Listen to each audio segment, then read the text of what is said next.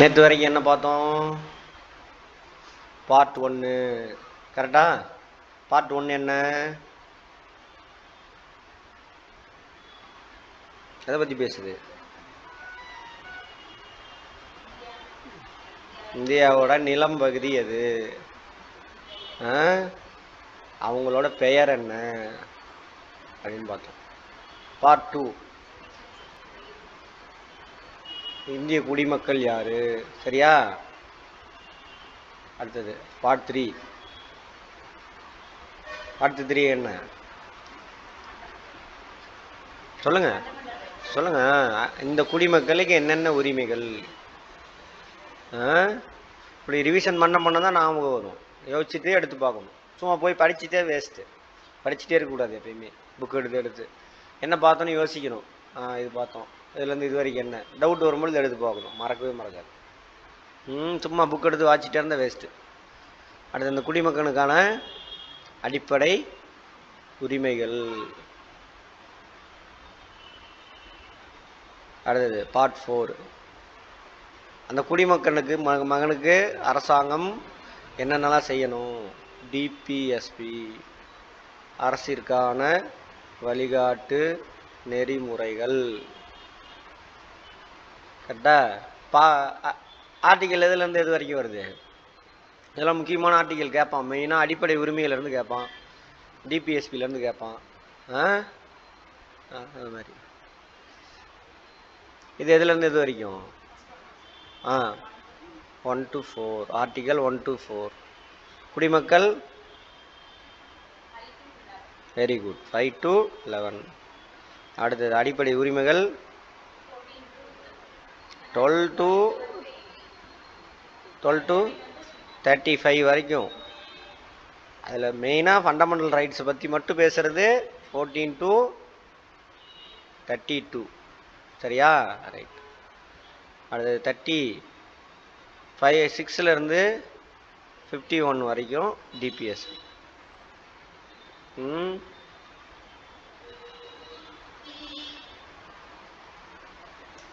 Right. இப்போ நம்ம பார்க்க போகிறது பார்ட் 4A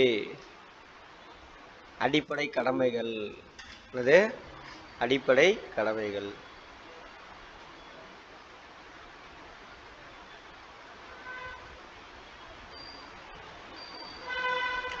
அடிப்படை கடமைகள். Fundamental duties. ஃபண்டமெண்டல் ஒவ்வொரு குடிமகனும் ஃபாலோ பண்ண வேண்டியது. இது நடுவில் தான் சேர்த்துவாங்க. 1976 42வது அமெண்ட்மெண்ட் சட்டத்திருத்தம், அரசியலமைப்பு சட்டத்திருத்தம் அதில் கொண்டு வருவாங்க. 42வது இதை கொண்டுட்டு வரோம். எந்த வருஷம் எத்தனாவது திருத்தன்னு கேட்பாங்க ஒவ்வொன்றும். ரைட். இது ஒவ்வொரு குடிமகனும் ஃபாலோ பண்ணணும். இது முதல்ல சேர்க்கும் பொழுது 10 அடிப்படை கடமைகள் இருந்தது. அதுக்கப்புறம் 2002 ஒரு 11வது கே அடிப்படை கடமையை சேர்த்துவாங்க. 11வது. சரியா? ஏல சப்கிளாஸ் ஏ. இது கிளாஸ் 4A சப்கிளாஸ் ஏ பி சின்னு கே வரைக்கும் வரும். மொத்தம் 11 அடிப்படை உரிமைகள். இப்போ 2002 2002 நேற்று பார்த்தோமே, எந்த அடிப்படை உரிமையை சேர்த்திருப்பாங்க 2002?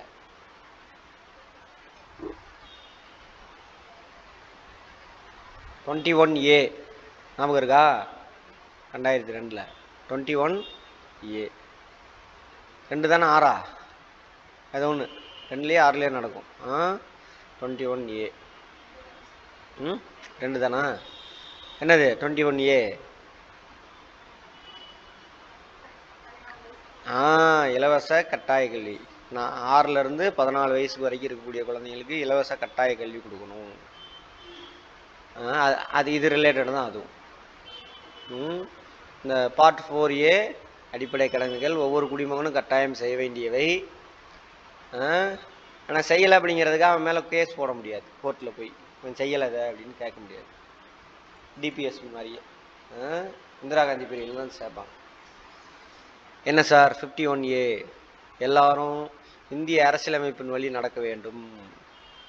அதில் கூறப்பட்டுள்ள அமைப்புகள், தேசிய கொடி, தேசிய கீதம், அதெல்லாம் என்ன பண்ணணும், மதிக்கணும். யாரை பற்றிலாம் அடிப்படை அந்த இந்திய அரசியலமைப்பு சட்டத்தில் சொல்லியிருக்காங்களோ அதெல்லாம் மதிக்கணும். அடுத்தது, இந்திய சுதந்திர போராட்டத்துக்கு வழிவகுத்த கொள்கைகளை மதித்து நடக்கணும். என்னென்ன சார்? மதச்சார்பின்மை, ஜாதியற்றது, ஏற்றத்தாழ்வற்றது, அகிம்சை, இதெல்லாம் தான் நம்ம வேற்றுமையில் ஒற்றுமை. வேற்றுமையில் ஒற்றுமை எல்லாம் ஒன்றா சேர்ந்து போராடினால தான் நம்ம வெற்றி கிடைச்சது. சரியா? ரைட். ஸோ அதெல்லாம் ஃபாலோ பண்ணணும். அடுத்து, இந்தியாவில் ஒருமைப்பாடு. ஒருமைப்பாடுனா என்னது? இங்கிலீஷில் இன்டெகிரிட்டி. வேற்றுமையில் ஒற்றுமை, அதுக்கு பேர் தான் ஒருமைப்பாடு, இன்டெகிரிட்டி. சரியா? அடுத்து, ஒற்றுமை, எல்லாரும் ஒற்றுமையாக இருக்கணும். நம்மளுடைய இறையாண்மை, சாவேரின்ட்டி. இறையாண்மைன்னா என்ன அர்த்தம்? நம்ம நாட்டில் என்ன நடக்குன்னு நம்ம நாடு தான் முடிவு பண்ணணும், வேற ஆள் முடிவு பண்ணக்கூடாது. இதை பாதுகாக்கணும், கடைபிடிக்கணும் ஒவ்வொரு குடிமகனும். அதே மாதிரி நாட்டை பாதுகாக்கணும், நம்மளோட கடமை. தேவைப்படும் பொழுது என்ன பண்ணணும், நாட்டிற்காக நம்மளோட சேவையை கொடுக்கலாம். இப்போது 2017 ஜெயலலிதா சாகிறதுக்கு முன்னாடி ஒரு வெள்ளம் வந்துச்சு 16 சென்னையில். யார் போய் எல்லாம் ஹெல்ப் பண்ணது? பொதுமக்கள் தான். அதேமாரி 19 ஒரு தடவை வந்துச்சு, அப்போ யார் போய் ஹெல்ப் பண்ணது? பொதுமக்கள் தான். இப்போ கொரோனா அப்போ நிறைய பேர் சாப்பாடு இல்லாமல் இருந்தாங்க, அவங்கவுங்க சமைச்சு ரோட்டில் உள்ளவங்களுக்கெல்லாம் கொடுத்தோம். சரியா? அதெல்லாம் அந்த மாதிரி. அடுத்து, மக்களிடையே பொது சகோதரத்துவம், நம்ம அண்ணன் தம்பிடா அப்படின்னு இருக்கணும். சரியா? இப்போ இருக்கிற மாதிரி இல்லை. குஜராத்தில் கலவரம்லாம் பார்த்தீங்கன்னா முஸ்லீமை தூண்டி விட்டு முஸ்லீம் ஃபுல்லாக நிறைய பேர் அடித்து கொண்டு விட்டானுங்க. அதில் ஆயுள் தண்டனை வாங்கி கொடுத்துருக்காங்க. அவனுங்களை நன்னடத்தை சார்பில் குஜராத் அரசாங்கம் அந்த கலவரத்தில் ஈடுபட்டவங்கள ஒரே குடும்பத்தை சேர்த்து எத்தனையோ பேரை கொண்டுட்டானுங்க முஸ்லீமை. அவனுங்களுக்கெல்லாம் நேற்று ரிலீஸ் பண்ணியிருக்காங்க இந்த கொலைகாரனுங்களை. அதேமாரி அமைதியை உருவாக்கணும். எல்லாரும் நம்ம தான் என்ன பண்ணணும், நம்மளுக்குள்ள ஒற்றுமையாக இருக்கணும், அமைதியாக இருக்கணும். அது பெண்களை மதிக்கத்தக்க வகையில் நடவடிக்கை மேற்கொள்ளணும். பெண்கள் தான் முக்கியம். பெண்களை சுற்றி தான் எல்லாமே நடக்கும். பெண்கள் தான் எந்த உயிரினத்துலேயும் சரி, பெண் தான் ஃபஸ்ட்டு. சரியா? ஆனால் அந்த மத பெயரை சொல்லி என்ன பண்ணுறானுங்க, பெண்களை வீட்டுக்குள்ளே அடைக்கிறது, விதவன்னு பேர் வைக்கிறது, ஏகப்பட்ட கெட்ட வார்த்தை பெண்கள் மேலே தான் இருக்கும். வைக்கிறது பெண்கள் தான், வேறு யாரும் இல்லை. தானே? அப்புறம் நமது உயர்ந்த சிக்கலான பாரம்பரிய மிக்க கலாச்சாரம். ஏன்னா கலாச்சாரம்னா என்னது? எப்படி ட்ரெஸ் பண்ணுறோம், எப்படி சாப்பிட்றோங்கிறது கல்ச்சர் அப்படின்னு சொல்லுவாங்க இங்கிலீஷில். கல்ச்சர், ட்ரெடிஷ்னல் கல்ச்சர் என்ன பண்ணணும், நம்ம இப்போ இது பண்ணணும். சிக்கலான, அது ஏன் சார் சிக்கலானன்னு சொல்கிறாங்கன்னா, இப்போ சீனா போனீங்கன்னா அங்கே ஒரே கிளைமேட் தான், ஒரே மாதிரி கலாச்சாரம் இருக்கும், ஒரே மொழி. ஆனால் இந்தியா தான் எப்படிப்பட்டது? ஒவ்வொரு ஊருக்கும், இந்த பக்கம் கேரளாவில் கிளைமேட்டுக்கு அங்கே ஒரு கலாச்சாரம், தமிழ்நாட்டில் ஒரு கிளைமேட்டு, இங்கே ஒரு கலாச்சாரம். அப்படியே தமிழ்நாட்டுக்குள்ளேயே கலாச்சாரம் வேரி ஆகும். கரெக்டாக சாப்பிட்றதுல, ட்ரெஸ் பண்ணுறதுல இருக்கா? அந்த மாதிரி அது மாதிரி. அப்புறம் இந்தியாவுக்குள்ளே எவ்வளோ இருக்கும் பாருங்க. அதேமாரி முன்னாடியே பார்த்துருப்போம், நம்ம இந்தியாவுக்குள்ளே நிறையா இன மக்கள் வந்து உள்ளே பூந்துருப்பாங்க. யூரோப்பியன்ஸ் வந்து சேர்ந்துருக்காங்க, மங்கோலியன்ஸ் வந்து சேர்ந்துருக்காங்க. மங்கோலியன் தான் சீனாக்காரன். அரேபியன்ஸ் வந்து சேர்ந்துருக்காங்க. இவங்க எல்லாம் அதுக்கு முன்னாடி இங்கேயே ஒரு இனம் இருந்தது, திராவிடன் ரேஸ் இருந்தது. இவங்கெல்லாம் கலந்து அது மாதிரி. சீனாவில் போனீங்கன்னா மஞ்சள் கலராகவே இருப்பானுங்க, யூரோப்புக்கு போனீங்கன்னா வெள்ளை கலராகவே இருப்பானுங்க. நம்ம ஊரில் எப்படி இருக்குது? கட்டக்கரைன்றது, விலை விலையன்றது. எந்த இது தப்பு கிடையாது. ஆனால் எதுவுமே உயர்ந்தது தாழ்ந்தது கிடையாது. இங்கே உள்ள கிளைமேட்டுக்கு தகுந்த மாதிரி அந்த கலர், அதுலேருந்து நடுவில் அப்படியே லைட்டாக கலர் குறைஞ்சிட்டே வரும். கருப்புலேருந்து குறைஞ்சிட்டே வரணும், இப்படி வெள்ளை எல்லாம் மிக்ஸ் ஆகி அந்த மாதிரி. அப்போது பயங்கர சிக்கலான கலாச்சாரம் நம்மளுக்கு. அது பார்க்குறோம், எப்பட்றா அவனுங்க நம்ம ஒரே இனமாக இருக்கிறோம், நமக்குள்ளே சண்டை வருது. அவனுங்க நினச்சிக்கிறானுங்க, இவனுங்க இத்தனை என்ன இருக்குது, இத்தனை மொழி பேசுகிறான், இத்தனை மதத்துக்காரன் இருக்கான், அதுக்குள்ளே ஜாதி கீதின்னு சொல்கிறானுங்க. இந்துக்குள்ளே போனால் எப்பட்றா சண்டை சச்சரவு இல்லாமல் இருக்கானுன்னு ஆச்சரியமாக பார்க்குறானுங்க. அதை இப்போ என்ன பண்ணுறானுங்க, சண்டை சச்சரவு நோண்டி விட்டுட்ருக்கானுங்க. எதுக்கு? இவன் அடுத்த தடவை ஓட்டு வாங்கி திரும்ப எலெக்ஷனில் வரணும் ஜெயிக்கிறதுக்காக. அப்புறம் காடு, ஏரி, அணைகள், வனவிலங்கு, இயற்கை சுற்றுச்சூழல் இதெல்லாம் மேம்படுத்தணும், அதை பாதுகாக்கணும். ஏன் இதை பாதுகாக்கணும்? அது நல்லா இருந்தால் தான் நம்ம நல்லா இருக்க முடியும். அறிவியல் அணுகுமுறை சரியா, ரேஷனல் திங்கிங் சொல்லுவாங்க. அந்த குறள் தான் இந்த அறிவியல் அணுகுமுறைக்கு. நான் எப்பயுமே சொல்லுவேன் இல்லையா, எப்பொருள் யார் யார் வாய் கேட்பினும் அப்பொருள் மெய்ப்பொருள் காண்பதறிவு. ரேஷனல் திங்கிங் அறிவியல் அணுகுமுறைனா ஒரு விஷயத்தை அடுத்தவங்க சொல்கிறாங்கன்னா அப்படியே ஏற்றுக்கக்கூடாது. அது உண்மையா, அதில் என்ன ப்ளஸ் இருக்குது என்ன மைனஸ் இருக்குது அனலைஸ் பண்ணி பகுத்தறிஞ்சு அப்புறம் நல்ல விஷயம் நிறையா இருந்தால் ஏற்றுக்கணும். அதுதான் அறிவியல் அணுகுமுறை. மனிதாபிமானம். இப்போ ஜாதி பெண்ணடிமையெல்லாம் தொடர்ந்து வந்துக்கிட்டே இருக்கு, கேட்டாக்கா அது பரம்பரை இப்படி தான் இருக்கணும் அப்படின்னு சொல்லுவாங்க. நம்ம தான் என்ன பண்ணணும், மாற்றணும் அதெல்லாம். தீர ஆய்வு செய்து மாற்றங்களை உருவாக்குதல். அடுத்து பொது சொத்தை பாதுகாத்தல். வடிவேல் ஒரு படத்தில் சொல்லுவான்ல, என்னது இது உங்கள் சொத்து, நமக்கு இருக்கா? பஸ்ஸை வேலை பேசிக்கிட்டு இருப்பான், என்னடா கிடையாது எழுதியிருக்கல ஓயா விற்கிறேன் அப்படிமா. அந்த மாதிரி கிடையாது இது. ஏன்னா நம்மளோட வரி பணத்தில் தானே எல்லாம் வருது சரிங்களா. கவர்மெண்ட் வச்சிருக்கிற எல்லாம் தான் போய் நாசம் பண்ணிட்டு வந்துடுவானுங்க, பராமரிக்க மாட்டாங்க. அது உருவாகிறது யாரோட பணம்? நம்மளோட வரி பணத்தில் தான். அது நம்மளோட சொத்தா இல்லையா? அது அந்த இடத்துல அது டாய்லெட்டோ ஏதோ ஒன்று சேதமாகுதுன்னு வச்சுக்கோங்க, நமக்கு தான் லாஸ். அப்புறம் தனி மனித மற்றும் கூட்டு நடுவில் சிறந்து விளங்கும் முயற்சிகளை மேற்கொள்ள வேண்டும்.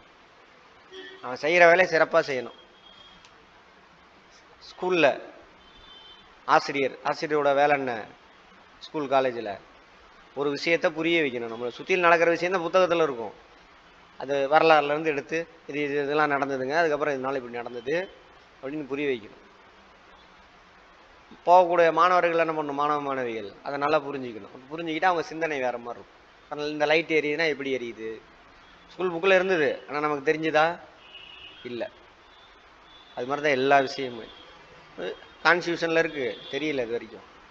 ஆனால் புரியாமல் மனப்பாடம் பண்ணி எழுதி பழக்கி விட்டாங்க சரியா. அப்படி இல்லை. அப்போ புரிஞ்சு படித்தோம்னா என்ன ஆகும்? அப்போது ஒரு மாணவர் அவனுடைய வேலையை சிறப்பாக செய்யணும், ஆசிரியர் அவருடைய வேலையை சிறப்பாக செய்யணும். அப்போ அந்த மாணவர் எப்படி இருப்பான்? ஃபியூச்சரில் நல்லா பிரைட்டாக இருப்பான். அப்போ அவன் என்ன பண்ணுவான்? புதுசாக ஏதாவது பொருளை தயாரிப்பான் சரியா. யோசிக்கணும், இதெல்லாம் எங்கே நடக்குது ஏது நடக்குது. சயின்ஸ் பார்க்குறோம்ல, அப்போ நீங்கள் என்ன பண்ணுவீங்க? புதுசாக உங்களோட சிந்தனைக்கு உட்பட்டு ஒரு பொருளை தயாரிப்பீங்க. அந்த பொருள் உலகத்தில் எங்கேயுமே இல்லைன்னு வச்சுக்கோங்க, அதை ப்ரொடக்ஷன் பண்ணி உலகம் ஃபுல்லாக நம்ம பொருளை சேல் பண்ணலாம். அந்த மேக் இன் இண்டியா தான் உருப்படி. வெளிநாட்டுக்காரனுங்க உள்ள விட்டுட்டு இந்த மேக் இன் இண்டியா வேலைக்கு ஆகாது.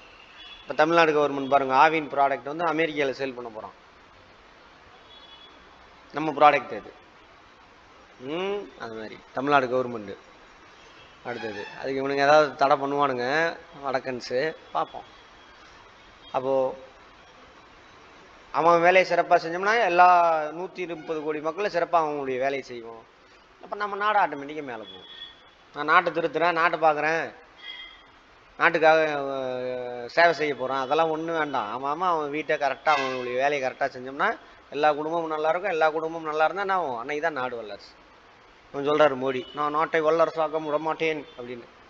அந்த 3 குடும்பத்துக்கு சம்பாரித்து கொடுத்துட்டுருக்குறான், மக்கள் பணத்தெல்லாம் கொள்ளையடிச்சு.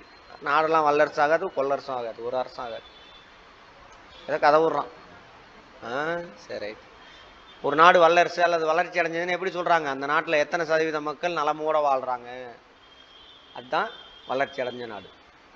இங்கே எல்லாத்தையும் வறுமை கூட்டிக்கல நிறைய பேர் போயிட்டுருக்கான். எப்போ ஆகும்? கேட்குறவங்க கேனீங்கன்னா எருமாடி ஏரோப்ளைன் விட்டுமா.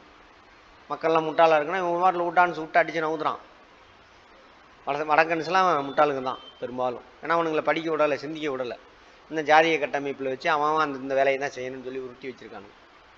அதான் பிரச்சனை சரியா. சரி, பார்ப்போம். அப்போ தான் நம்ம சிறந்தது போகலாம். இந்த 10 பாயிண்ட்டு தான் இருந்தது. அப்புறம் இதை வந்து 2002 86வது அமெண்ட்மெண்ட்டில் சேர்க்குறாங்க. 6லேருந்து 14 வயசு வரைக்கும் இருக்கக்கூடிய குழந்தைங்களுக்கு இலவச கட்டாய கல்வி கொடுக்கணும் இருக்காருனோ. அதுக்கப்புறம் 2009 தான் சட்டம் வரும். இது அரசியலமைப்பு சட்டத்தில் இதை உள்ளே கொண்டு வராங்க, இந்த அடிப்படை உரிமையில். இதை செயல்படுத்துறதுக்கு ஒரு சட்டம், அது 2009 வரும். அதை பார்ப்போம். அவ்வளோதாங்க. இப்போ சொல்லுங்கள் பார்ப்போம், டிபிஎஸ்பி எதை மையமாக வச்சுருக்கு? அரசிற்கான வழிகாட்டி நெறிமுறையை பார்த்தோமா, அதெல்லாம் எதை மையமாக வச்சுருக்கு? படிச்சிங்களா எடுத்து? எல்லோரும் ஆன்லைனில் நேற்று அந்த பிடிஎஃப் அனுப்பியிருக்கேன், இது படிங்க. படிச்சிங்களா? அதை எதை மையமாக வச்சுருக்கு? சும்மா வாசிக்கக்கூடாது, அதில் என்ன நடக்க போகுது அப்படின்னு பார்க்கணும்.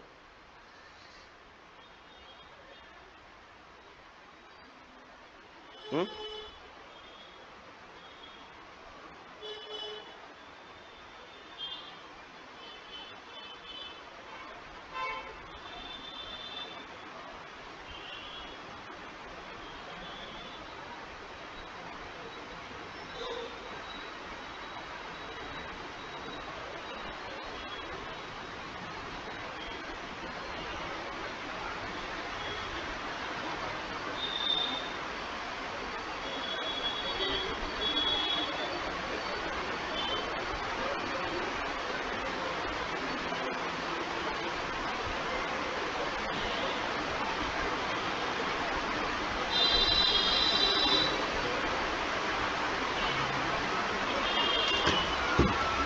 எதை மையமாக வச்சுருக்கு?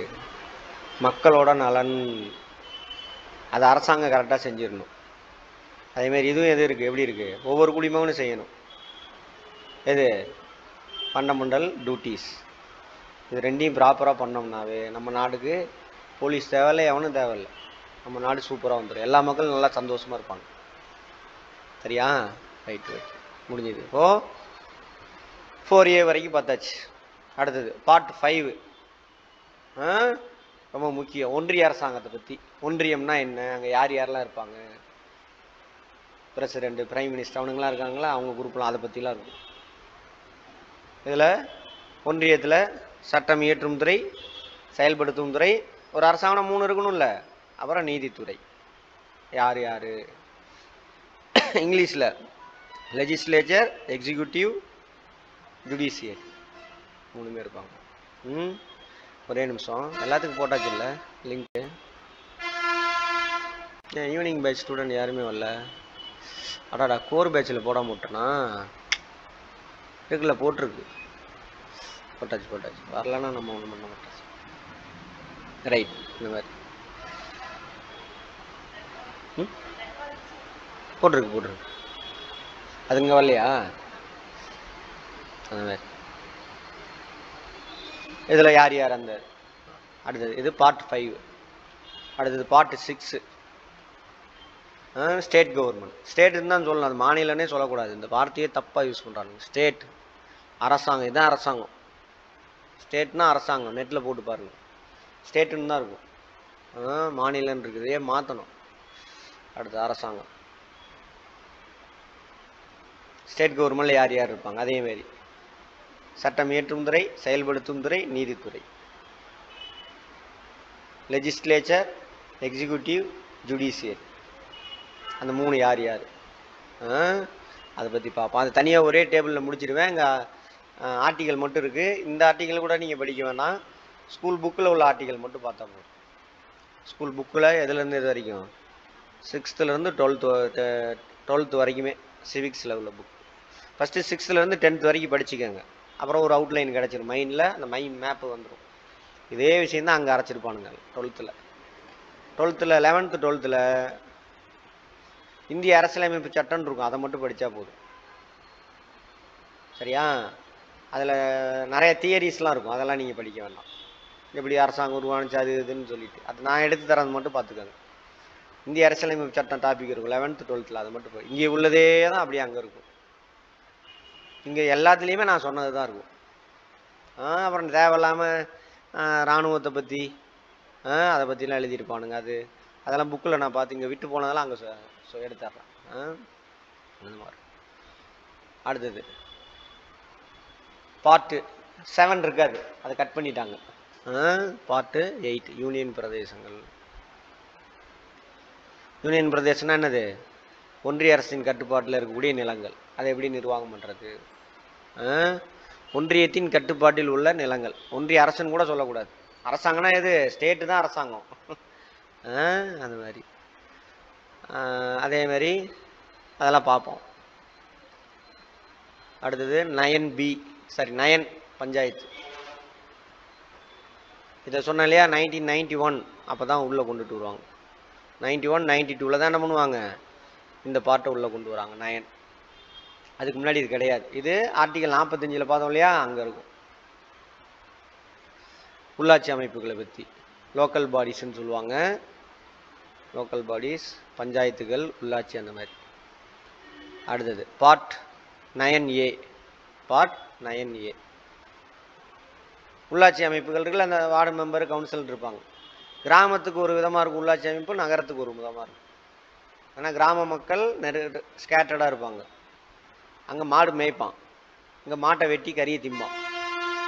அப்போ அங்கே மாடு மேய்க்கிறதுக்கு மேய்ச்சல் நிலத்தை மெயின்டைன் பண்ணு, இங்கே கறி வெட்டுறதுக்கு ஸ்லாட்டர் ஏரியாவை மெயின்டைன் பண்ணு. கறி வெட்டி விற்கிறாங்கள அந்த இதை மெயின்டைன். அந்த மாதிரி கிராமத்துக்கு நகரத்துக்கு தேவைகள் வேறு வேறு மாதிரி இருக்கனால அதை ரெண்டாக பிரிச்சுட்டாங்க. அது மாதிரி 9A அன்னைக்கு நடத்திருப்பேன்னு நினைக்கிறேன்.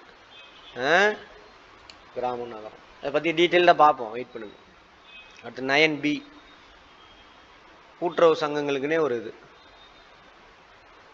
ஒரு part, sub part 9B. 2014-13 add பண்ணுவாங்க. இதுதான் கடைசியாக சேர்த்துன பார்ட். கூட்டுறவு சங்கங்களுக்கு அட்டானமஸ் கொடுக்கணும் அப்படின்னு சொல்லிட்டு ஒரு பார்ட்டு. அடுத்து பார்ட் 10 SC/ST பகுதி. ரொம்ப பின்தங்கிய மக்கள் இருக்காங்க இல்லையா, அவங்க அதிகமாக உள்ள பகுதியை அனௌன்ஸ்மெண்ட் பண்ணி இதெல்லாம் இந்த பகுதியை வந்து என்ன பண்ணலாம், டைரெக்டாக பிரசிடென்ட் அவர் கண்ட்ரோலில் ஆட்சி செய்யலாம்.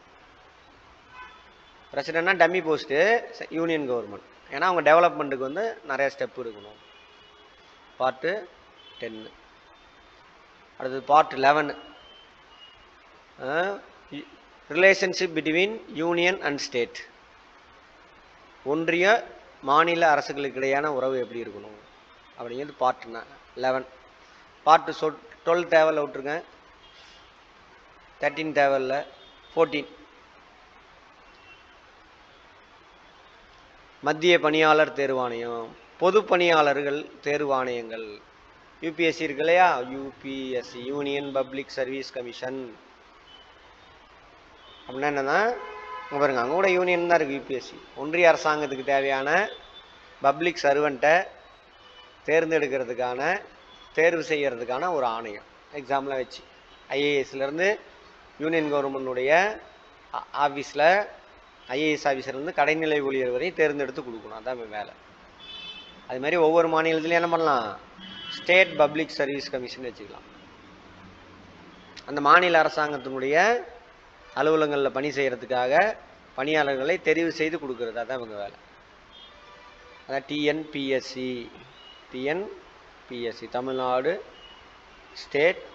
Tamil Nadu public service commission. State வேணாம், தமிழ்நாடு பப்ளிக் சர்வீஸ் கமிஷன். அது மாதிரி கேரளா போனீங்கன்னா கேரளா பப்ளிக், கேபிஎஸ்சி.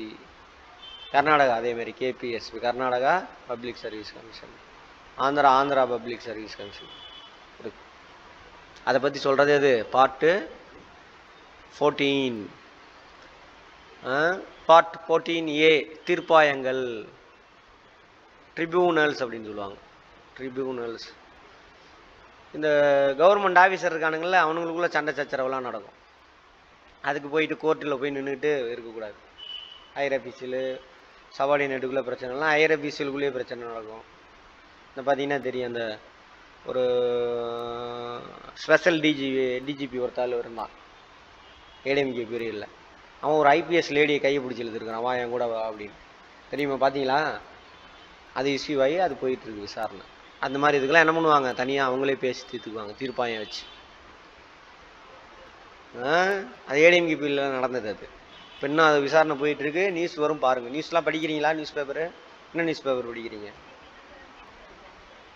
ஓகே, அதில் உள்ளதே படிங்க. முக்கியமானதெல்லாம் பாருங்கள். சினிமா அதெல்லாம் அப்புறம் விட்டுருங்க, அதையும் பாருங்கள். இது அடுத்து தேர்தல். Election commission of India, ECI அப்படின்ட்டு, அதை பற்றி பார்ட்டு 15 சொல்லுது. சரி, அவங்கள பற்றி பார்ப்போம். அடுத்து சிறப்பு சலுகைகள், அது தேவையில்ல விட்டுருங்க. அடுத்து அலுவல் மொழி. சரியா, 17 அலுவல் மொழி, அதாவது அஃபீஷியல் லாங்குவேஜ். தமிழில் என்னன்னு சொல்லுவாங்க? அஃபீஷியல் லாங்குவேஜுக்கு தமிழில் என்னது? மனோகர் நேற்று கேட்ட கேள்விக்கு பதில் வருது. அலுவல் மொழி. அலுவல் மொழின்னா என்ன அர்த்தம்? ஹலோ, ஆன்லைனில் கேட்குதா?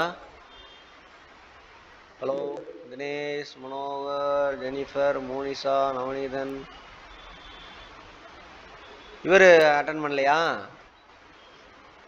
சரவணன், உங்கள் ஃப்ரெண்ட் அட்டன் பண்ணல பாருங்க. ஏன் ஃபர்ஸ்ட்ல இருந்தே வரலையா? ஏன் அப்படியா? அவருக்கு கிளாஸ் செட் ஆயிடுச்சா? எப்படி, என்ன சொல்றாரு? புரியுதாமா?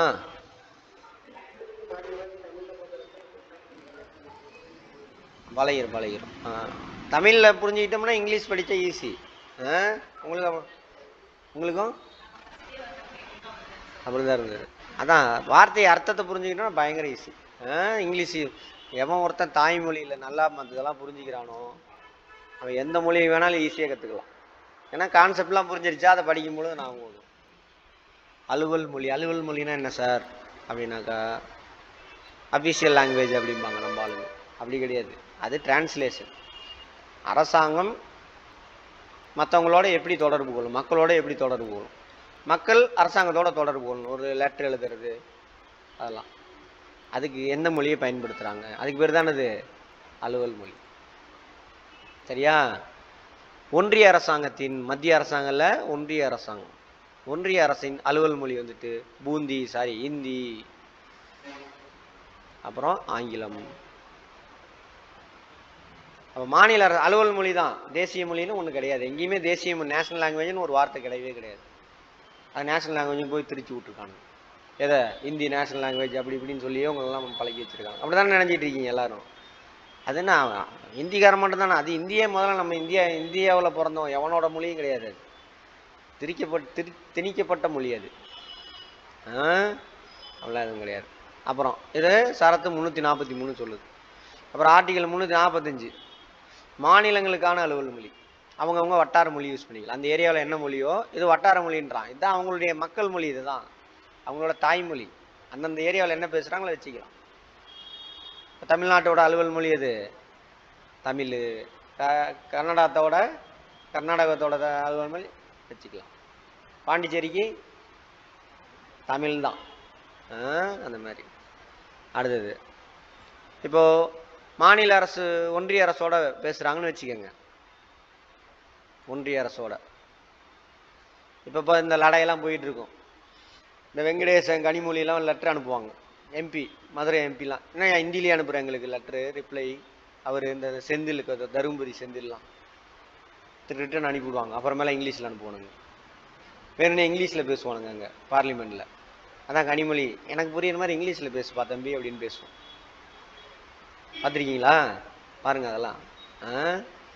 அது மாதிரி அது தெரியாமல் நம்ம சும்மா ஏன் கலைஞர் மக அப்படின்ற பேரில் என்ன பண்ணுவானுங்க, இந்த எம்ஜிஆர் ஃபேன் குரூப்ஸு. அது என்ன நடக்குதுன்னு உனக்காக தான் அந்த அம்மா பேசுதுன்னு கூட தெரியாமல் அந்த அம்மா கிண்டல் பண்ணிகிட்டு இருப்பானுங்க. நமக்காக நம்ம மொழிக்காக தான் பேசுது, அது தெரியல. இவனுங்க தமிழனுங்களை எப்படி மாற்றி விட்டானுங்க இவனுங்க எல்லாம். அந்த குரூப்பு பெரிய தமிழ் போங்கடா அப்படின்ற மாதிரி, தமிழ் படித்தா கேவலன்ற மாதிரி ஆக்கிட்டானுங்க. நம்ம தானே இதெல்லாம். இந்த குரூப்பு, இந்த பிராமண குரூப்பு தான் இந்த எம்ஜிஆரை கைக்குள்ளே வச்சுக்கிட்டு தமிழ்னாக்க டிஎம்கே கலைஞர் அவனுங்க திருட்டு கும்பல்னு அப்படி ஒரு மாயை உருவாக்கி விட்டு இந்த ஒரு 30% இருக்காங்களா ஏடிஎம்கே குரூப்பு, அவங்கெல்லாம் வந்துட்டு தமிழுக்கு எதிராக திரும்பிக்கிட்டாங்க. ஜெயலலிதா சொல்லுது, என்னன்னு சொல்லுது அப்படின்னா, நாம் பெரிய என்னது செம்மொழி தமிழ், போங்க எல்லா மொழியும் தான் செம்மொழின்னு சொல்கிறாங்க அப்படின்னு தமிழை கேவலப்படுத்துச்சு அந்தம்மா. எவனுமே பேசலை. கேட்டால் தலைவி அம்மா. என்ன பண்ணுறது? அந்த மாதிரி. அடுத்தது, அப்போது ஒன்றிய அரசாங்கம் மாநில அரசாங்கத்தோடு தொடர்பு கொள்ளும் பொழுது எந்தெந்த மாநிலம்லாம் இந்தியை அலுவல் மொழியாக வச்சுருக்கோ அவங்க கூட இந்தியில் தொடர்பு கொள்ளலாம். அந்த மாநிலங்களும் இந்தியிலே என்ன பண்ணலாம், ஒன்றிய அரசோடு தொடர்பு கொள்ளலாம். எல்லாம் எதனானா அந்த டுபாகூர் மாநிலங்கள் தான். பீகார், உத்தரப்பிரதேஷ், மத்திய பிரதேஷ் எல்லாம் பின்தங்கி அவங்களாம் ரொம்ப பின்தங்கிய மாநிலங்கள். அவனுங்க எல்லாம் அதுதான். அவங்க தான் வச்சுருக்கானுங்க. அப்போ ஹிந்தி அலுவல் மொழியாக இல்லாத மாநிலங்களோடு ஸ்டேட்டோட இங்கிலீஷில் தொடர்பு கொள்ளணும். இப்போ தமிழ்நாட்டுக்காரன் இங்கிலீஷில் தான் அவன்கிட்ட பேசுவான், அவன் இங்கிலீஷில் கம்யூனிகேட் பண்ணுவான். சரியா? ஏதாவது அப்புறம் இன்னமும் உச்ச நீதிமன்றம் உயர் நீதிமன்றங்களில் அலுவல் மொழி எது சார் அப்படின்னா இங்கிலீஷ் மட்டும்தான். ஏன்னா எல்லா சட்டமும் இங்கிலீஷில் தான் இருக்குது. பூந்தி அங்கே கிடையாது, அலுவல் மொழியே கிடையாது. எந்த நீதிமன்றத்தில் அலுவல் மொழி கிடையாது. சரியா? மற்ற நீதிமன்றங்கள் கீழ் நீதிமன்றங்கள், கீழமை நீதிமன்றங்கள் சொல்லுவாங்க.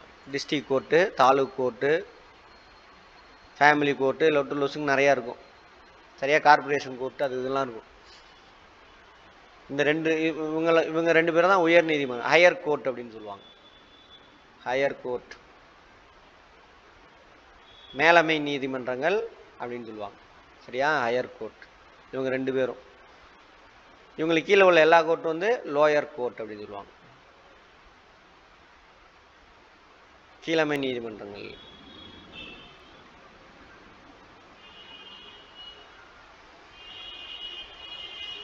புரிஞ்சதா? ரைட். இந்த ரெண்டில் வந்துட்டு ஹையர் கோர்ட்டில் ஒன்லி இங்கிலீஷ். சரியா?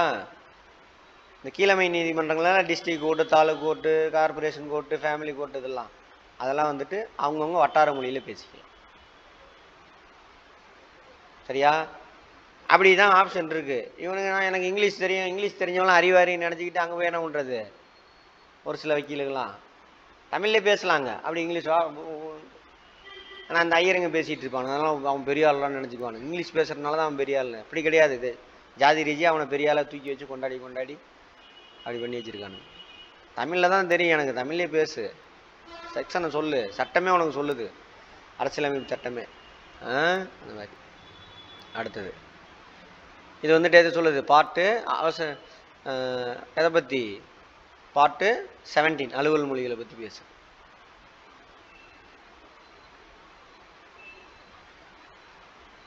அடுத்தது பார்ட் 18 அவசர நிலை பிறக்கணும், எமர்ஜென்சி அப்படின்னு சொல்லுவாங்க.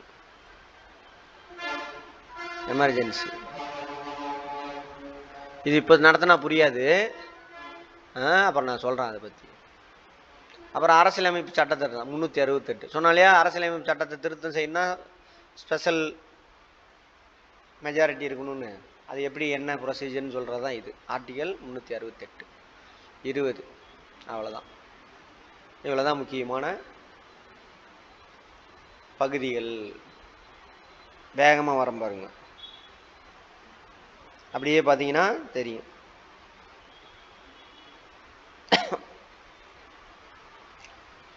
பார்ட் 4A வரைக்கும் முடிஞ்சோமா? 5 ஒன்றிய அரசாங்கம், 6 ஸ்டேட் கவர்மெண்ட் மாநில அரசாங்கம், 7 இருக்காது, 8 இருந்து ரிமூவ் பண்ணிட்டாங்க. 8 யூனியன் டெரிட்டரிஸ் ஒன்றிய பிரதேசங்கள், அதை எப்படி நிர்வாகம் செய்கிறது அதெல்லாம்.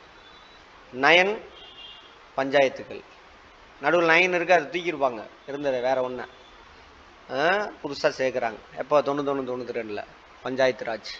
அது டீட்டெயிலாக சொல்கிறேன் அப்புறம் பஞ்சாயத்து ராஜை பற்றி, ஒவ்வொன்றை பற்றியும் டீட்டெயிலாக பார்ப்போம். சும்மா இப்போ அவுட்லைன் தான் சொல்கிறேன். அடுத்து 9A முனிசிபாலிட்டி.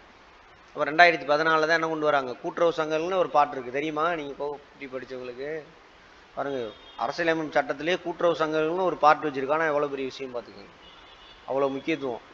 ஏன்னா கோஆப்ரேட்டிவ் சொசைட்டி மட்டும் சக்ஸஸ் ஆகிருந்தா இந்தியாவே எங்கேயே போயிருக்கும். டென்மார்க் சக்ஸஸ் ஆனது, அந்த நாடு வளர்ச்சி அடைஞ்ச நாடுனா கோஆப்ரேட்டிவ் சொசைட்டி தான். என்ன வளர்க்குறானுங்க?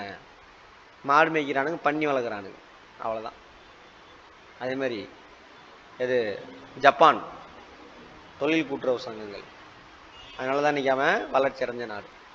நம்ம நாட்டில் தானே எல்லாம் சுயநலவாதிங்கல்ல, அதனால் எவனுமே வளராமல் போயிட்டானுங்க, வீணாக போனவனு. அறிவும் வளர்த்துக்க மாட்டானுங்க, சுயநலவாதிங்க, கர்வம், இதெல்லாம்.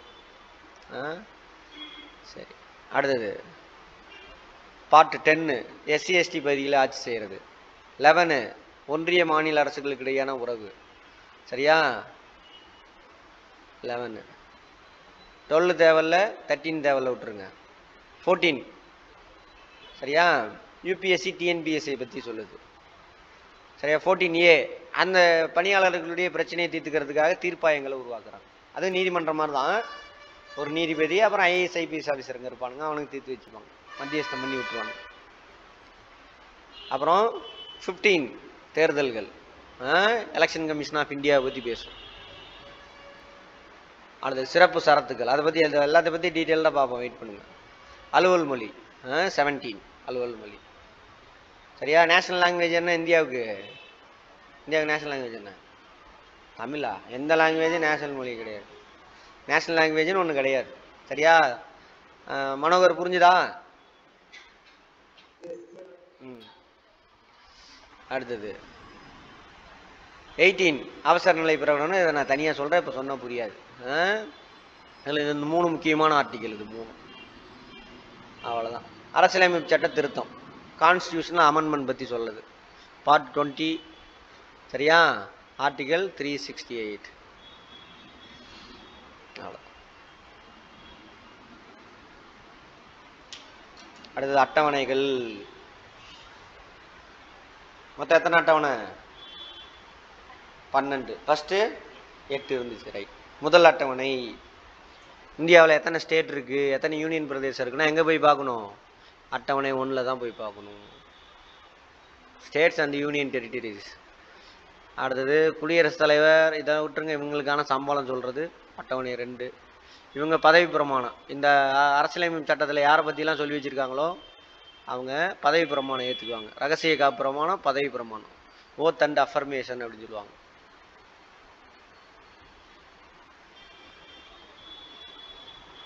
ஸ்டாலின் பதவி ஏற்றுக்கிட்டது பார்த்தீங்களா? சிஎம் பதவி ஏற்றுக்கிட்டார்ல, பார்த்தீங்களா? ஃபஸ்ட்டு நான் இந்த மாதிரி மனசாட்சிக்கு உட்பட்டு செயல்படுவேன், ஸோ முதலமைச்சராக பதவி ஏற்றுக்கிறேன் அப்படின்பார். அப்புறம் திரும்ப இன்னொன்று வாசிப்பார், நான் முதலமைச்சராக இருக்கும் பொழுது என்னோட எந்த ரகசியத்தையும் நான் வெளியில் சொல்ல மாட்டேன் அப்படின்னு 2 ஏற்றுக்குவார். அதான் இந்த 2 பதவி பிரமாணம், ரகசிய காப்பு பிரமாணம். அதில் என்ன வசனங்கள் இருக்கணும் ஒவ்வொருத்தவங்களுக்கும், அது கான்ஸ்டியூஷனில் அட்டவணை 3 சொல்லணும். சரியா? நாளைக்கு நீங்கள் ஐஏஎஸ் ஐஏஎஸ் ஆஃபீஸர் தான் அதெல்லாம் மேனேஜ் பண்ணணும். அந்த எந்த கவர்மெண்ட்டில் எந்த ப்ரோக்ராம் பண்ணாலும் ஐஏஎஸ் ஆஃபீஸர் தான் மெயின். பாதுகாப்பு தான் ஐபிஎஸ் ஆஃபீஸர். தெரியும் எது? Chess olympiad நடத்துனாங்களா? யாரை போட்டாங்க அப்பாயின்மெண்ட் பண்ணது? இன்சார்ஜ் ஐஏஎஸ் ஆஃபீஸர்ஸ் தான் எல்லாம். நீங்கள் சர்வெண்ட்டு, வேலை செஞ்சு தான் ஆகணும். அந்த எந்த பொண்ணு தானே மேடம், தருமபுரியில் இருந்த மேடம், கலைஞரோட இறுதி சடங்குலாம் அவங்க தான் முன்னாடி நின்று நடத்துனாங்களே, அமுதா ஐஏஎஸ் தெரியுமா? அவங்களது அந்த அம்மா சொல்லுவாங்க எப்படி வேலை செஞ்சேன் என்ன, அப்போ இருந்த கலைஞர் எப்படி ரெஸ்பாண்ட் பண்ணுவார் அப்படின்னு சொல்லி சொல்லுவாங்க. இறங்கி வேலை செய்யணும், சும்மா இல்லை. அது பெரிய பொறுப்பு, பதவி கிடையாது, அதிகாரம் கிடையாது. அந்த போஸ்டிங்லாம் பொறுப்பு, மக்களுக்கு வேலை செய்கிறதுக்கான பொறுப்பு, அது ரெஸ்பான்சிபிலிட்டி. அந்த மாதிரி நீங்கள் போகிறது எல்லாமே அப்படி தான்.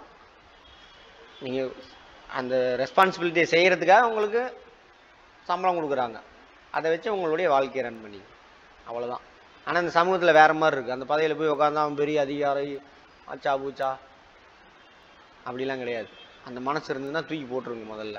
அதனால தான் கெட்டு கிடக்குது நாடே. அப்புறம் நிறையா லஞ்சம் வாங்கலாம் அப்படி இப்படின்ட்டு. இப்போ பாருங்கள், எல்லாம் கடுப்பில் இருப்பானுங்க. யார்? கவர்மெண்ட் ஆஃபீஸர்ஸ்லாம். ஏன்னா அவங்க ஸ்ட்ரிக்டாக பண்ணுறாங்களா? பிடிக்காது. ஆனால் நினச்சிட்டு இருப்பாங்க, எல்லாருமே சொல்லியிருப்பாங்க ஊழல் டிஎம்கே வந்தால் பண்ணுவாங்கன்னு. அப்புறம் இவங்கெல்லாம் கதறானுங்க. அந்த மாதிரி அப்படிலாம் இல்லை. அடுத்து அட்டவணை 5 எஸ்சி எஸ்டி பகுதிகள் நிர்வகித்திருப்பாங்க வழிமுறைகள். பார்ட்டு 10லையும் இதை பற்றி சொல்லியிருப்பாங்க. பார்ட்டு 10ல் இதை பற்றி சொல்லியிருப்பாங்க. எந்தெந்த பகுதி அனௌன்ஸ்மெண்ட்ன்ற எல்லாமே அங்கே சொல்லியிருப்போம். அது எப்படி நிர்வாகம் பண்ணுறதுன்னு எங்கே இருக்கும்? இங்கே இருக்கும். அடுத்தது எஸ்டி பகுதி, அஸ்ஸாம். மேப் எடுத்து பார்க்கணும், ஒரு மாநிலத்தோட பேர் வந்து அங்கே போய் எடுத்து பார்க்கணும். நீங்கள் மேகாலயா, திரிபுரா, ஒடிசா,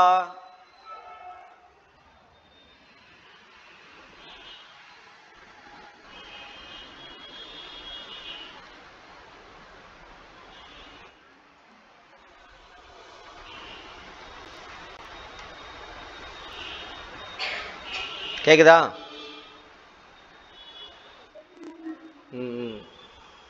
மியூட் பண்ணிக்கங்க. அதெல்லாம் அதில் போட்டிருக்கோம். இங்கே பாருங்கள், இந்த மாநிலம் எங்கே இருக்குன்னு பாருங்கள். இந்த ஏரியாவில் இருக்கும் ட்ரைபிள் பீப்புள். அவனெல்லாம் பாவம் ட்ரைப்ஸு. அந்த ஏரியாவை இங்கிலீஷ்காரன் பிடிச்சி வச்சுருந்தான். அதுக்கப்புறம் அவன் போனவுடனே இவனுங்களும் பிடிச்சிக்கிட்டு ஒன்றிய அரசாங்கம் நீ எங்கே நாடு இந்தியன் டே நீ விடுங்கடா அப்படின்றான். கதறான் யார்? அந்த ட்ரைபிள் பீப்புள். அப்புறம் அவனுங்களை சரி பண்ணுறதுக்காக நான் உங்களுக்கு சலுகையெல்லாம் தரேன் இருங்க, அப்புறம் போப்பா அடிச்சுக்கலாம் வச்சு அப்படின்னு சொல்லிட்டு பிளான் பண்ணிட்டானுங்க. அங்கேருந்து வந்தவன் தான் இந்த ரவி யார்? நம்ம ஆளுநர் இருக்கார்ல அவர். அங்கே போய் இந்த சேட்டையில் அந்த ட்ரைபிள் பீப்புள் அது பண்ணுறேன் இது பண்ணுறேன்னு ஏமாற்றி அவனுங்க அடி துரத்து விட்டானுங்க அங்கேருந்து. அந்த மாதிரி இந்த ஏரியாவில் உள்ள மாநிலங்கள் மேப் எடுத்து பாருங்கள். அஸ்ஸாமு இங்கெல்லாம் ட்ரைபிள் ஏரியா. அப்போ அந்த பக்கம் எப்படி நிர்வாகம் செய்கிறது? சிறப்பு சலுகையெல்லாம் அங்கே கொடுத்துருப்பாங்க. இந்தியர்கள் தான், ஆனால் உங்களுடைய கிராம நிர்வாகத்தை நீங்களே பார்த்துக்கோங்க. நம்ம உள்ளாட்சி அமைப்பு மாதிரி அங்கே இருக்காது. அந்த சலுகையெல்லாம் உங்களுக்கு கொடுத்துட்டாங்க. கொஞ்ச நாளைக்கு போக அப்புறம் காசு கொடுத்து அதையும் இதையும் பண்ணி நம்ம பக்கம் கொண்டு வந்துடலாம் அப்படின்னு. பயங்கரமான திருடனுங்க அவனுங்க. யார்? இந்த ஒன்றிய அரசாங்கம். அது மாதிரி தான் அங்கே சிக்கிமும் கதையும். இந்த மாதிரி அப்போ சலுகை கொடுத்தாங்க. இது என்னைக்கு தூக்குவான்னு தெரியாது. அப்படி சலுகை கொடுத்தா தான் என்னாச்சு, ஜம்மு காஷ்மீருக்கு தனி சலுகை கொடுத்துருந்தாங்க. அதை உடச்சி நாசம் பண்ணிட்டானுங்க. அது மாதிரி இதெல்லாம் உடைக்கிறதுக்கு ரொம்ப நேரம் ஆகாது, உடச்சி தள்ளிடுவானுங்க.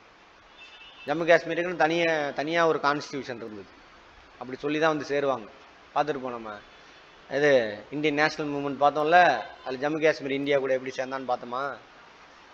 சிறப்பு சலுகை கொடுத்து தான் சேர்த்துருப்பாங்க. அவங்களுக்கு தனியாக கான்ஸ்டியூஷன் இருந்தது. அதை உடச்சி நாசம் பண்ணிட்டானுங்க. இப்போ அடுத்தது 7 அட்டவணை 7 தெரியும் நமக்கு. பட்டியல் 1 யூனியன் லிஸ்ட். சென்டர் லிஸ்ட்னா இருக்கு ஒன்றிய பட்டியல். எங்கேயுமே மத்திய அரசாங்கம் நடுவண் அரசுன்னு வார்த்தை எங்கேயுமே இருக்காது. சென்ட்ரல் கவர்மெண்ட்ற வார்த்தை என்ன இருக்காது, எங்கேயுமே இருக்காது.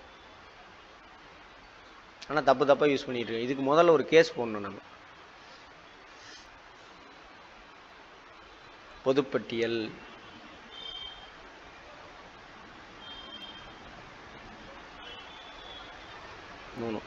மொத்தம் எத்தனை லிஸ்ட் இருக்கு ஒன்றிய அரசாங்கத்தில். நம்ம வேலையை செய்யறதுல எல்லாத்தையும் அவன் எடுத்து பிடிங்கி வச்சுட்டு இருக்கான் பாருங்க. ஆனால் இதெல்லாம் வேலை செய்யணும், செய்ய மாட்டேங்கிறான்.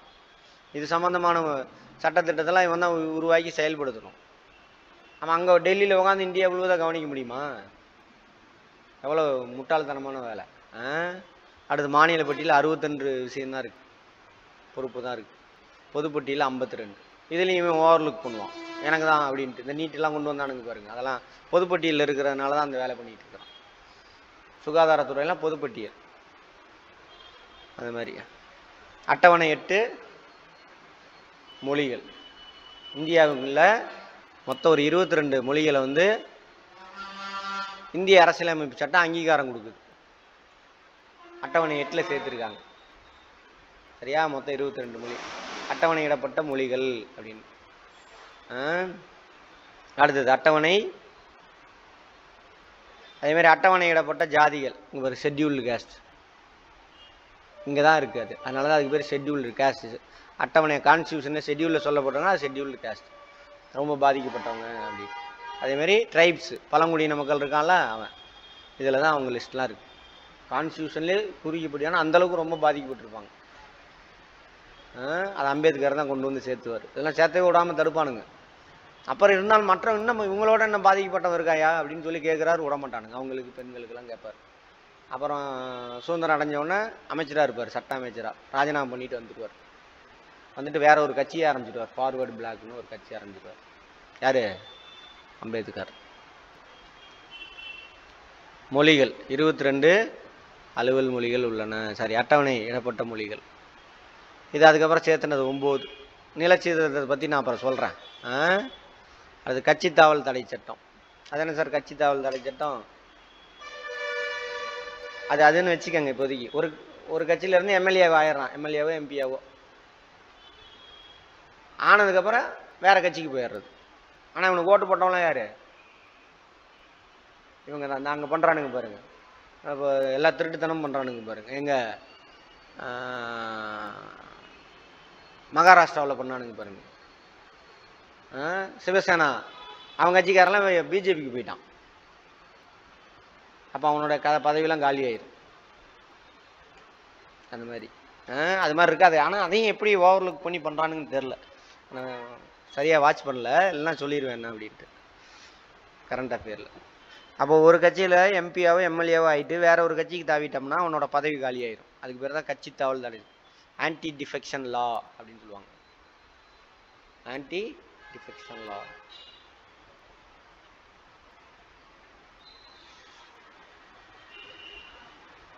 அடுத்தது பஞ்சாயத்து ராஜ் இருக்கு இல்லையா, அவங்க என்னென்ன பணி செய்யணுங்கிறது. பஞ்சாயத்து ராஜில் யார் யாரெல்லாம் இருப்பாங்க அப்படின்னு சொல்றது பார்ட் 9. அவங்க என்னென்ன பணி செய்யணும் அப்படிங்கிறது பார்ட்டு அட்டவணை 11 29 வேலை அதில் சொல்லியிருக்காங்க. அடுத்து முனிசிபாலிட்டி, நகர உள்ளாட்சி அமைப்புகள், முனிசிபாலிட்டி, இவங்க என்னென்ன வேலை செய்யணும் அப்படின்னு அட்டவணை 12 இருக்கு. மொத்த பணிகள் 18. அவ்வளோதான்.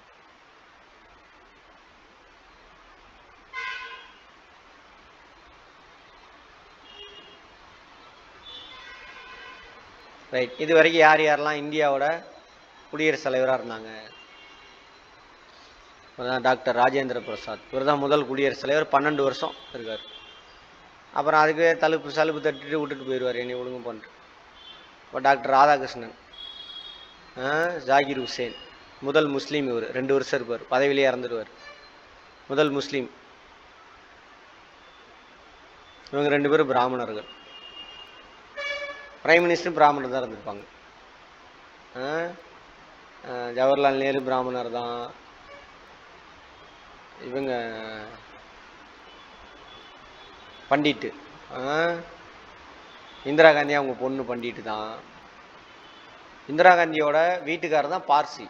பார்சிங்கிறது ஒரு மதம், பெர்சியாவில இருந்து மதம், அந்த மதத்தை சேர்ந்தவர். எல்லாருமே பிராமின் தான் வருவாங்க. வெறும் 1.5% தான் இருக்கானுங்க. சரியா? ஆனால் இது டம்மி போஸ்ட்டு அந்த மாதிரி. அடுத்து விவி கிரி. அடுத்து விவி கிரி. சரியா சார்? கிளாஸில் இருக்கேன், முடிச்சுட்டு கூப்பிட்றேன். சொல்லுங்கள் சார். தமிழ் இன்னும் இல்லை, ரெடி ஆகிட்டு இருக்கு. புது புக்கில் இருந்து ரெடி ஆகிட்டு இருக்கு, அதை அனுப்புகிறாரு. ஆமாம், நீங்கள் எல்லாம் ரெடி ஆகிட்டே இருக்கு. அனுப்பிடுறேன். இதெல்லாம் ரெடி ஆகிட்டே இருங்க. மேக்ஸு, ஆமாம், உளவியல் சம்மந்தமானது. இதுக்கான வீடியோ கொஞ்சம் மிஸ் ஆகிருக்கு, அதையும் அனுப்பிவிட்றேன். அப்லோட் பண்ணிவிட்டு உங்களுக்கு அனுப்பிவிட்றேன். சரிங்க, தேங்க்யூ சார்.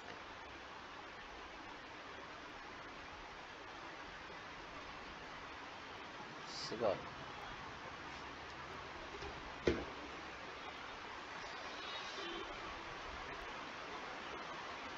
அடுத்து சும்மா பார்த்துக்கணும். இந்த மாதிரி டேபிள் வந்தாவே யார் அதிக நாள் இருந்தது, முதல் ஆள் யார், இப்போ ப்ரெசண்ட் யார், அப்படி பார்த்துக்கணும். இதேமாரி சிறுபான்மையினர் யாராவது இருக்காங்களா, யார் யார் இந்த மாதிரி. ஜாகிர் ஹுசேன் முதல் முஸ்லீம். இது அப்துல் கலாம் தான் கடைசி. இது கிறிஸ்டின் இது வரைக்கும் எவனுமே ஆகிருக்க மாட்டான், யாருமே இல்லை பாருங்க அது. அப்புறம் தலித்து, பெண்கள், இந்த மாதிரி டேபிளில் வந்து முதல்ல அந்த பெண் யார் அப்படின்னு பார்த்துக்கணும். வித்தியாசமாக உள்ளதை எடுத்துக்கணும். அதிக நாள் இருந்தவங்க, கம்மி வருஷம் ஆச்சு பதவியில் இருந்தவங்க, அந்த மாதிரி பார்க்கணும். சரியா? யாருக்கு அப்புறம் யார் லைட்டாக பார்த்துங்க. திடீர்னு என்ன பண்ணுவோம், ஆர்டரில் கொடுத்துட்டு இவங்களை வரிசைப்படுதுங்க, அவங்க பதவி காலத்தை வச்சுப்பாங்க. இதில் முதல் தலித் பார்த்தீங்க அப்படின்னாக்கா KR நாராயணன், முதல் தலித், ஷெட்யூல்டு ட்ரைப். வேற பிசி கூட ரொம்ப இருக்காது, இவங்க பிசியில் வருவார். ரெட்டிகாரு பிசி தான் நினைக்கிறேன், அவங்க பிசியில் வருவாங்க. ஓபிசின்னு வச்சுக்கோங்க. அதை சர்மா இவங்களாம் வந்துட்டு அவங்க ஐயர்வால் குரூப்பு தான், உயர் குரூப்பு. முதல் பெண் யார்? பிரதிபா பாட்டீல். பிரணாப் முகர்ஜிக்கு அப்புறம் யார் வந்தாங்க? பாவம், ராம்நாத் கோவிந்த். அவருக்கு அப்புறம் இப்போ யார் வந்திருக்காங்க? இவர் தலித் தான். இப்போ முர்மு. இவனுங்களை உட்கார வச்சா இவனுங்க அழிக்க போகிறானுங்கன்னு அர்த்தம், இந்த இனத்தையே அழிக்க போகிறானுங்கன்னு அர்த்தம். இவனுங்களுக்கு ஏதோ துரோகம் பண்ண போகிறானுங்கன்னு அர்த்தம் பிஜேபி உட்கார வச்சாவே. ஏன்னா இவரை வச்சு தான் தலித்துக்கு எதிரான சட்டம் நிறைய கொண்டு வந்திருக்கானுங்க இவர் பதவியில் இருக்கும்போது. ஆனால் இவர் ஒன்றும் பண்ண முடியாது. பேருக்கு பாரு உங்களால் நான் வச்சுருக்கேன் அப்படின்ட்டு. ஏன்னா வட இந்தியாவெல்லாம் பார்த்தீங்கன்னா ஒரு 20% மேலே இருக்காங்க தலித்துகள். அந்த மாதிரி. இவங்க எஸ்டியா, ட்ரைபல் பீப்புள், எஸ்டி. இவங்க முதல் எஸ்டி முர்மு. இவங்க தான் ஷெட்யூல்டு ட்ரைப், பழங்குடியின மக்கள். சேர்த்தானுங்க அவங்க காட்டு சட்டத்தெல்லாம் மாற்ற போகிறானுங்க, காட்டை அழிக்கிறதுக்கான வேலை செய்ய போகிறானுங்க. அவ்வளோதான். அடுத்து முக்கியமான அரசியலமைப்பு சட்ட திருத்தங்கள். சரியா? முக்கியமானது மட்டும் சொல்கிறேன், நோட் பண்ணிக்கோங்க.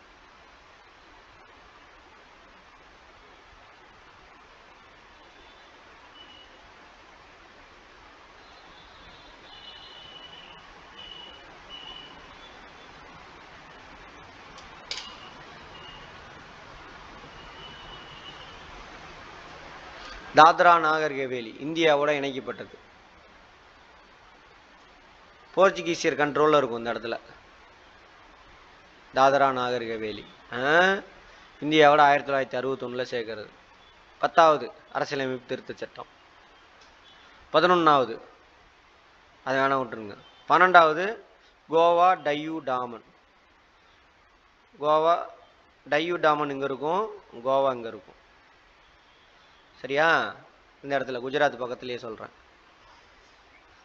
அதெல்லாம் சேர்க்க எது கேட்பாங்க. இது எப்படி கேட்பாங்கன்னா, எந்தெந்த நிலப்பரப்பு இந்தியாவோட சேர்க்கப்பட்டதுங்கிறத வரிசை கிரகமாக வரிசைப்படுத்துன்னு சொல்லுவான்.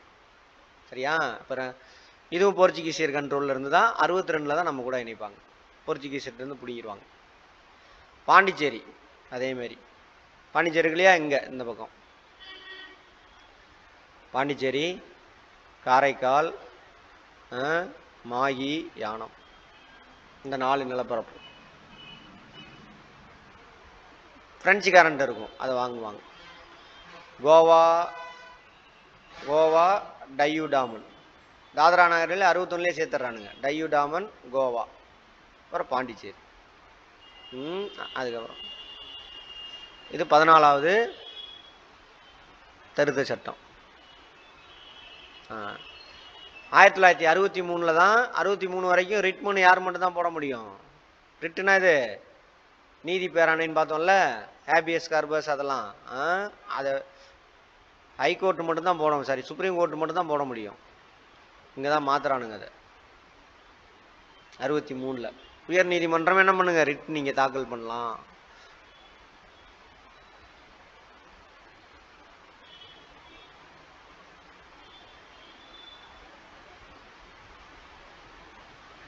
அடுத்தது 16வது சட்ட திருத்தம்.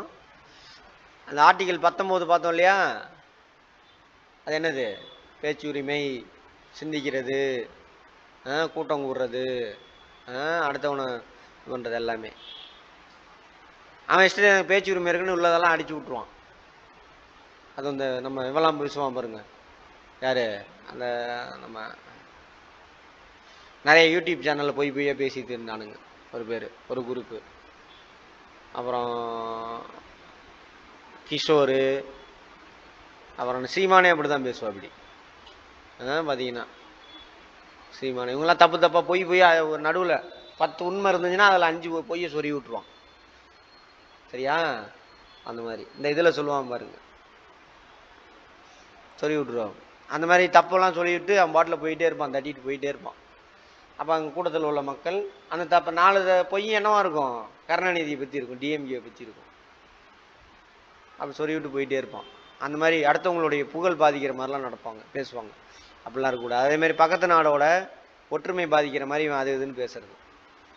பிராமணர்கள் முஸ்லீம்களை பற்றி உனக்கு அடிச்சு விட்டானுங்க பாருங்க ஆர்எஸ்எஸ்காரங்க. அங்கே அடித்தானுங்க அடி. எங்கே? அரபு நாடுகள் இருக்குல்ல, அங்கே அடித்தவொன்னே பேசாமல் கப்பிச்சு பண்ணி. ஏன்னா முஸ்லீம்கள் நிறைய பெரிய பெரிய போஸ்டிங்கில் அங்கே தான் இருக்கானுங்க, பிராமணர்கள் முஸ்லீம் நாட்டில்.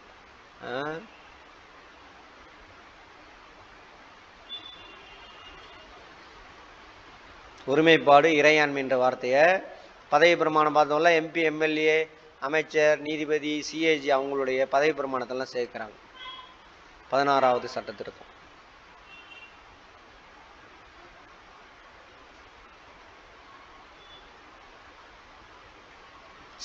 சிந்தின்ற மொழியை நம்ம கூட அதுக்கு முன்னாடி 14 தான். ஒரிஜினலாக 14 தான் அட்டவணை 7ல் இருக்கும். அட்டவணை 7ஆ 8ல் மொழிகள் இருக்கும்ல அட்டவணை. அஃபிஷியல் லாங்குவேஜ் கிடையாது. இது சும்மா அட்டவணையிடப்பட்ட மொழிகளில் 14 தான் இருக்கும். 15ஆவதா சிந்தியை சேர்க்குறாங்க 1967.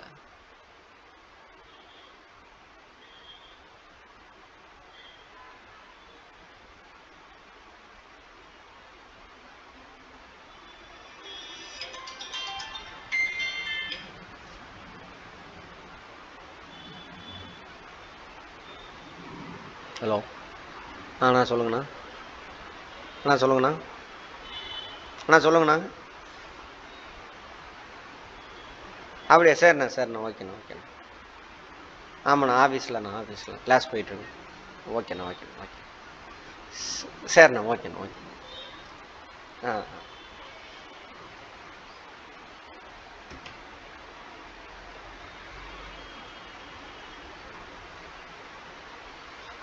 1975 சிக்கிம் முழு இந்திய நிலப்பகுதியாக வந்து இந்தியாவில் சேர்ந்துக்கும். இப்போ எனக்கு எங்களுக்கு தனியாக விட்டுருக்கணான்னு கதறானுங்க. சிக்கிம் இங்கே இந்த இடத்துல இருக்கும். இந்த இடத்துல அதுக்கு முன்னாடி நம்மகிட்ட இராணுவ பாதுகாப்பு மட்டும் கேட்டுட்டு இருப்பானுங்க. இராணுவ பாதுகாப்பு மட்டும் எங்களுக்கு கொடுங்க அப்படிமானுங்க. அப்புறம் இப்போ சேர்த்துக்கிட்டாச்சு.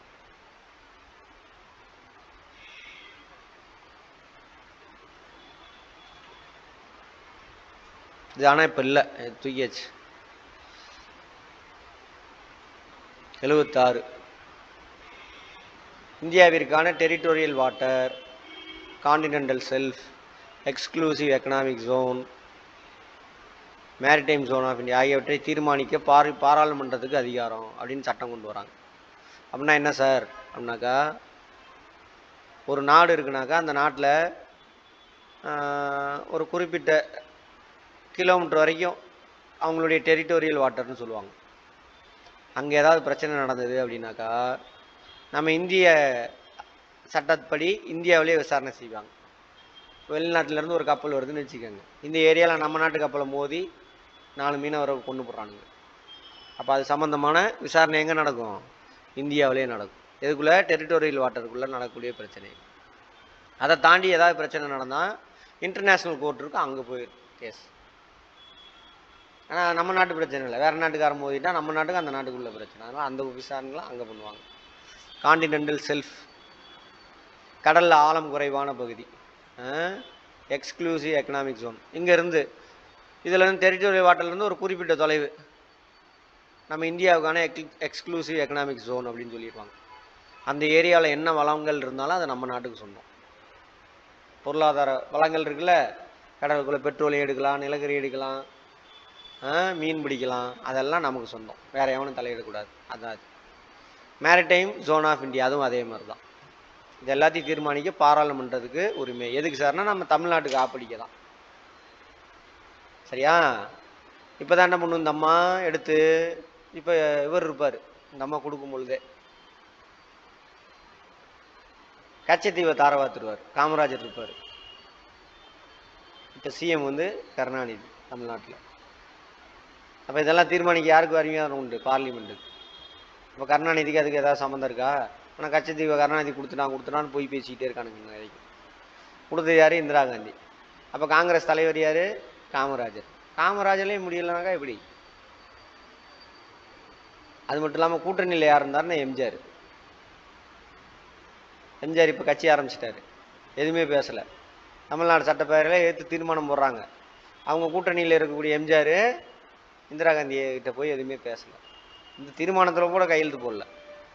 இப்போ யார் உடந்த? எம்ஜிஆரை பேசணும், காமராஜரை பேசியிருக்கணும். ஆனால் யாரை கொடுத்து விட்டானுங்க? இந்த வரலாறு தெரியாமல் நிறைய பொய் வரலாறு திரிச்சு விட்டுருக்காங்க. ரைட். இந்த 1976 42வது சட்ட திருத்தம், இது வந்து சிறிய அரசியலமைப்பு சட்டம்னு சொல்லுவாங்க இதை. ஏன்னா நிறைய சேஞ்சஸ் கொண்டு வந்துருக்கும் இந்திரா காந்தி அந்த டைமில். Emergency period. இப்போ எமர்ஜென்சினா என்னன்னு சொல்கிறேன். அவசர நிலை பிரகடனம்னு சொல்லுவாங்க தமிழில்.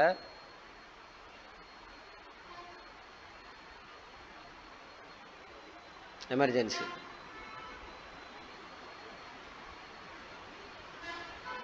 அப்போ இந்த சட்டத்தை கொண்டு வந்து நிறைய அரசியலமைப்பு சட்ட திருத்தத்தை கொண்டு வந்து ரொம்ப முக்கியமானது. பார்த்துருப்பீங்க. ஒரு 3 வார்த்தையே பிரியாம்பிளில் சேர்த்திருக்கும். இந்த சட்டத்தில் தான் அடிப்படை கடமைகளை கொண்டு வந்திருக்கும். அடிப்படை கடமைகளை கொண்டு வந்திருக்கும். இந்த மாதிரி நிறைய விஷயம் செஞ்சுருக்கும் இந்த சட்டத்துக்குள்ளே பார்ப்போம். முகப்புறையில் 3 வார்த்தை சொன்னோம் இல்லையா? சமதர்மம், மதச்சார்பு, ஒருமைப்பாடு, இன்டெகிரிட்டி, செக்குலர், சோசியலிசம். அந்த 3 வார்த்தை சேர்த்து அடிப்படை கடமையை சேர்த்துருப்பாங்க. நாட்டிற்கு எதிராக செயல்படும் இது சட்டம் இயற்ற. பூண்டாஸ் போடா தடான்லாம் சொன்னால மிசா அப்படின்னு மிசானா அப்போ ஒரு சட்டம் கொண்டு வந்துச்சு. இவன் தேச துரோகி அப்படின்ற மாதிரி. அதான் நாட்டிற்கு எதிராக செயல்படுறது. Anti nationals.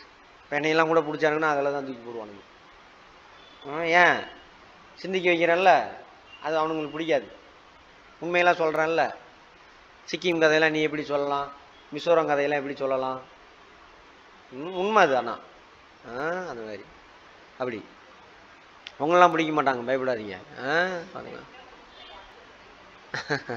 அதெல்லாம் நடக்காது, பார்த்துக்கலாம்.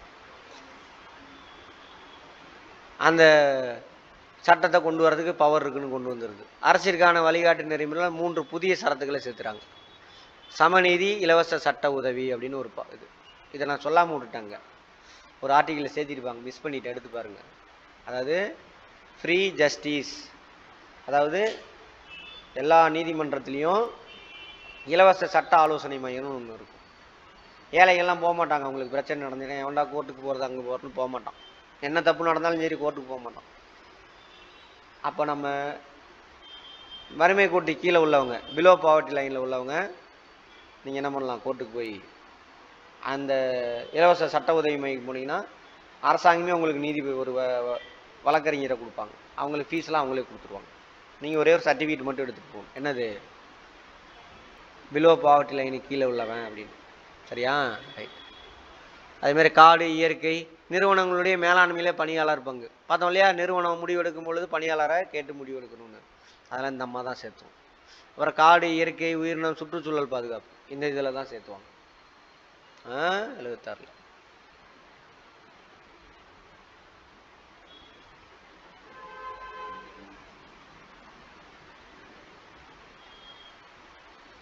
இங்கே வச்சானுங்க பாருங்க. கல்வி, வளம், இயற்கை வளங்கள், பறவை வனவலங்கு பாதுகாத்தல், எடை கற்கள், அளவைகள், உச்சநீதி, இது எல்லாத்தையும் பொதுப்பட்டியலுக்கு கொண்டுட்டு போயிடுவாங்க. எங்கே போயிடுறாங்க? பொதுப்பட்டியலாம் என்ன அர்த்தம்? 2 பேரும் செய்யலாம் அந்த வேலையை. கல்வி பொதுப்பட்டியல் இப்போ தான் போகுது. அதனால தான் நம்ம மாட்டிட்டு முழிக்கிறோம். நீட்டுன்றான், புதிய கல்விக் கொள்கைன்றான், இல்லாத வேலையெல்லாம் பண்ணிகிட்டு இருக்கானுங்க. எதுக்கு? அவனுக்கு நினச்ச மாதிரி கொண்டு வந்துடலாம். திரும்பவும் பழைய மாதிரி என்ன பண்ணும்? அந்த ஜாதிய கட்டமைப்பு, குலத்தொழில் கொண்டு வந்துடலாம்னு பார்க்குறானுங்க.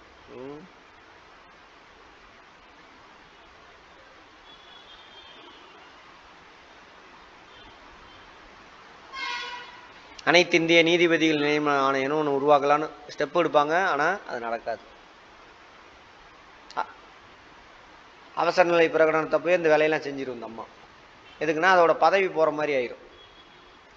கோர்ட்டில் தீர்ப்பு வரப்போகுது. என்ன தீர்ப்புனாக்கா, இந்த அம்மா அதுக்கு முன்னாடி பிரைம் மினிஸ்டராக தான் இருக்கும். அப்போ எலெக்ஷன் நடக்கும் 71லேயே என்னமோ. அப்போ அந்த எலெக்ஷனில் என்ன ஆகுனாக்கா, தன்னோட பதவியை தவறாக பயன்படுத்தின மாதிரி ஒருத்தர் கேஸ் போட்டுவாங்க. பயன்படுத்தி தான் இந்த அம்மா எம்பியாவே வந்துச்சு அப்படின்னு சொல்லிட்டு அந்த கேஸ் முடிய போகுது அலகாபாத் நீதிமன்றத்தில். அந்த நேர்மையான நீதிபதி போல் இருக்கு, ஆமாம் தவறாக பயன்படுத்தியிருக்காங்க. அப்போ எம்பி பதவி போயிடும். எம்பி பதவி போனால் ஆட்டோமேட்டிக்காக பிரைம் மினிஸ்டர் பதவியும் போயிடும். யாருக்கு? இந்திரா காந்தி. அதனால் மறைமுகமாக எல்லா நீதிபதி இதெல்லாம் கொண்டு வரேன், அதை ஒன்றெல்லாம் மிரட்டுவாங்கலாம், கண்ட்ரோல் பண்ணுறதுக்கு இல்லாத சேட்டையெல்லாம் பண்ணும். அதே மாரி தீர்ப்பு நாளைக்கு வரப்போகுது. உடனே எமர்ஜென்சி கொண்டு வந்து பிரசிடென்ட் கண்ட்ரோலில் நாடே கொண்டு வந்துடும். அப்போ சட்டத்தை யாருமே சரியாக புரிஞ்சிக்காத டைம். எமர்ஜென்சினா என்னன்னு சொல்கிறேன், போ இன்னுமே நிறைய பேருக்கு தெரியல அப்படின்னா என்ன, எப்படி இம்ப்ளிமெண்ட் பண்ணணும் அப்படின்னு. இந்த அம்மாவை பண்ணிடும் அந்த மாதிரி. அப்புறமேல தள்ளி போட்டு அப்புறம் எமர்ஜென்சி கேன்சல் ஆகும். ஒரு 2-3 வருஷத்துக்கு இருக்கும் எமர்ஜென்சி. அதுக்கப்புறம் எமர்ஜென்சி முடிஞ்சோன்னா பொது தேர்தல் நடக்கும். தேர்தல் நடக்கும் பொழுது ஜனதா பார்ட்டி ஆட்சிக்கு வருவாங்க. இந்த அம்மா தோத்துரும். ஜனதா கட்சி ஆட்சிக்கு வரும். இவன் தான் யாரும் கிடையாது, பிஜேபிக்கு முன்னோடி. இவெல்லாம் பிஜேபிக்கு முன்னோடி தான். ஜனதா பார்ட்டியா அதுக்கப்புறம் தான் 1983 பாரதிய ஜனதா பார்ட்டின்னு மாறும். 1980களில் தான் பாரதிய ஜனதா பார்ட்டின்னு மாறும். ஆனால் இது எதோட அமைப்புனா ஆர்எஸ்எஸோட அமைப்பு தான். அதெல்லாம் எப்படியாவது முட்டி மோதி பார்த்துக்கிட்டே இருப்பானுங்க. நிதி கிடைக்கும் அப்போல்லாம். எப்படின்னா எல்லா உலகத்தில் எல்லாமே பிராமணர் தானே பணக்காரனாக இருக்கான். எல்லா வேலையிலும் போய் அங்கே போய் நிதியெல்லாம் வாங்கி நம்ம இருந்தோம். பிராமணர்கள் இவ்வளோ கஷ்டப்படுறோம், அதை கஷ்டப்படுறோம், ஒரு கஷ்டம் இல்லை. அதை சொல்லி இவனுங்க இடஒதுக்கணும், இவனுங்கெல்லாம் வேலையை வாங்கிக்கிறானுங்க, நம்மளாம் வேலை செய்ய முடியல அப்படின்னு சொல்லிட்டு ஒரு பொய்யும் புரட்டின்னு சொல்லி நிதி திரட்டி போராடிக்கிட்டே இருக்கானுங்க. அப்புறம் தான் 1990களில் அந்த பாபர் மசூதி இடிக்கிறேன்னு சொல்லிட்டு அது ஒரு பிரச்சனையை கிளப்பி விட்டு பாபர் மசூதி இடித்து அப்புறம் தான் ஆட்சிக்கே வருவாங்க குஜராத்தில். அப்புறம் தான் குஜராத்தில் அந்த கலவரம் நடக்கும், கோத்ரா ரயில் எரிப்பு. குஜராத்தில் எலெக்ஷன் வரப்பெல்லாம் பாருங்கள், இமயமலையில் ஏதாவது ஒரு பிரச்சனை நடக்கும். அதெல்லாம் வாட்ச் பண்ணி பாருங்கள். அதெல்லாம் 44 முக்கியமான சட்ட திருத்தங்கள். ஃபர்ஸ்ட் பாயிண்ட் இப்போ புரியாது, அப்புறம் சொல்கிறேன். தேசிய அவசர நிலை பிரகடனத்தை வெளியிடணும்னாக்கா உள்நாட்டு கலவரம் நடந்தாவே போதுன்ற மாதிரி இருக்கும். உள்நாட்டு இந்த இதையும் அப்புறம் நான் சொல்கிறேன். ஆயுதம் ஏந்திய உள்நாட்டு கலவரன்ற வார்த்தையை மாற்றுறாங்க. இந்த மாதிரி இந்த உள்நாட்டு கலவரம்னு சொல்லி தான் தேசிய அவசர நிலை பிரகடனத்தை கொண்டு வரும். அதனால் அதுக்கெல்லாம் செக் வைக்கணும், இதெல்லாம் பண்ணுவாங்க. அதே மாதிரி இந்த அம்மாவை சொல்லிடும், குடியரசுத் தலைவர் கூப்பிட்டு எமர்ஜென்சி கொண்டு வாயான்னு சொல்லிடும், அவரும் கொண்டு வந்துடுவார். அதை மாற்றுறாங்க. குடியரசுத் தலைவர் தான் எமர்ஜென்சி கொண்டு வரணும். ஆனால் அமைச்சரவையினுடைய எழுத்துப்பூர்வமான கடிதம் போகணும், ஒப்புதல் கடிதம். குடியரசுத் தலைவர் தான் எல்லாரும் செய்வார்னு பார்ப்போம், பின்னாடி வரும் பார்ப்போம். ஆனால் அவர் இஷ்டத்துக்குலாம் ஒன்றும் பண்ண முடியாது. சரியா? அவர் இஷ்டத்துக்கு சாப்பிடலாம், தூங்கலாம், ட்ரெஸ் பண்ணலாம். மற்றபடி அரசாங்க ரீதியில் அவர் என்ன பண்ணணும், எங்கே போகணும், என்ன பேசணுங்கிறது முதற்கொண்டு அமைச்சரவை கொடுக்கறத தான் அவர் பண்ணணும். அது மாதிரி தான் மாநிலத்திலையும் ஆளுநர். ஆனால் இவனுக்கு என்னமோ எல்லா அதிகாரமும் இருக்கிற மாதிரி இவன் ஆடிட்டு இருக்கான். யார்? நம்ம மாநில ஆளுநர். அதெல்லாம் அரசியலமைப்புக்கு சட்டத்துக்கு புறம்பானது. சின்ன கையெழுத்து போடாமல் வச்சுருக்கான். அமைச்சரவை கொடுத்த 19 பில் உட்காந்துருக்காமா, தமிழ்நாட்டோட பில் மசோதா. செயல்படுத்த முடியாது அவன் கையெழுத்து போடலன்னா. நான் போட்டாகணும், இவங்க சொல்லியானா போட்டாகணும். ஆனால் அவன் என்னமோ பவர் இருக்கிற மாதிரி கட்டிகிட்டு இருக்கிறான். சரியா? அதெல்லாம் தப்பு, பயங்கரமான தப்பு. சொத்திற்கான அடிப்படை உரிமை நீக்கப்பட்டு சட்டப்பூர்வ உரிமையில் சேர்க்கப்பட்டு இப்போ தான் முதல்ல அங்கே நீக்கிறதுக்கு ஸ்டெப் எடுப்பாங்க. மசோதா அது நிறைவேற 71லேயே மசோதா கொண்டு வந்திருப்பாங்க. சரியா? பட் அந்த மசோதா நிறைவேறியது இப்போ தான். எந்த வருஷம்? 78வது 44வது சட்ட திருத்தம், 1978. சொன்ன இல்லையா, 2021 நேஷனல் எமர்ஜென்சி அப்போ கூட அதை நீக்க முடியாது. 20 என்னது? வாழ்வதற்கான குற்றம் யார் குற்றவாளின்னு சொல்கிறது. நடைமுறையில் உள்ள சட்டத்தின்படி தான் குற்றவாளி, நடைமுறையில் உள்ள சட்டத்தின்படி தான் தண்டனை. 21 வாழ்கிறதுக்கான உரிமை. இது ரெண்டையும் அவசர நிலை பிரகடனத்தப்போ கூட நீக்க முடியாது. மற்ற எல்லாத்தையும் வேணாலும் நீக்கிக்கலாம், மற்ற அடிப்படை உரிமைகள் இருக்கு இல்லையா, ஆனால் இதை நீக்க முடியாது. வாக்களிப்பதற்கான குறைந்தபட்ச வயதை 21லேருந்து 18 குறைப்பாங்க. ராஜீவ்காந்தி இப்போ 89ல் பிரைம் மினிஸ்டர் ராஜீவ்காந்தி.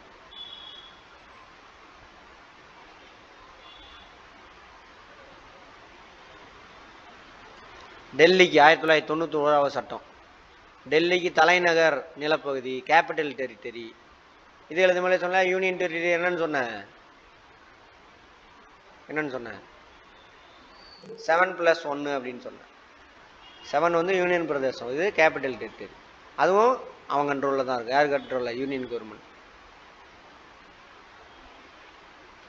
எங்கம்மா சிவசங்கரி?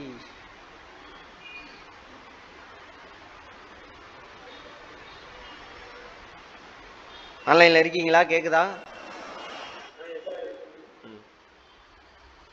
அடுத்து 73வது சட்ட திருத்தம், 74வது. பஞ்சாயத்து ராஜ் இருக்காங்க இல்லையா, பகுதி 9 பார்ட் 9. அதே மாதிரி அட்டவணை பார்ட்டு, அட்டவணை எத்தனை? 11வது அட்டவணை எல்லாம் சேர்த்துறாங்க. அதே மாதிரி 9A அட்டவணை 12. இதெல்லாம் 74வது சட்டத்திருத்தம் சொன்னாலே 91 92 தான் ஆட் பண்ணுவாங்கன்னு அது ரெண்டையும் அது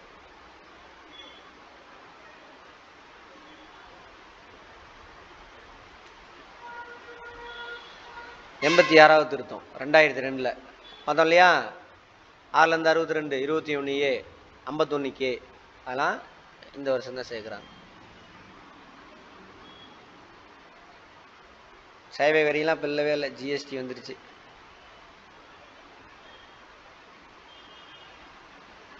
ரெண்டாயிரத்தி 3 எஸ்சி எஸ்டிக்குன்னு ஒரு தனி ஆணையம், அதாவது எஸ்சி மக்கள் பாதிக்கப்பட்டாங்கன்னா அவங்க வந்து விசாரணை செஞ்சு விசாரணை அறிக்கையை கொடுப்பாங்க குடியரசுத் தலைவருக்கு.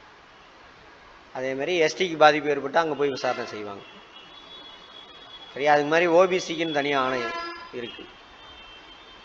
பிசி எம்பிசிலாம் பாதிக்கப்பட்டாங்கன்னா அங்கே போய் விசாரணை செஞ்சு அறிக்கை கொடுக்கணும். அடுத்து 2003 தான் ஃபிக்ஸ் பண்ணுறாங்க. எத்தனை அமைச்சர் இருக்கலாம் சார் அப்படின்னு ஃபிக்ஸ் பண்ணுறாங்க. எத்தனை அமைச்சர்?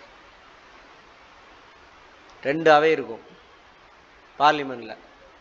இதில் கீழவை உறுப்பினர்களை மொத்தத்தில் 15% மிகாமல் இருக்கணும். இதில் 100 பேர் மெம்பர் எம்பி இருக்காங்க அப்படின்னா எம்பின்னு சொல்லுவாங்க.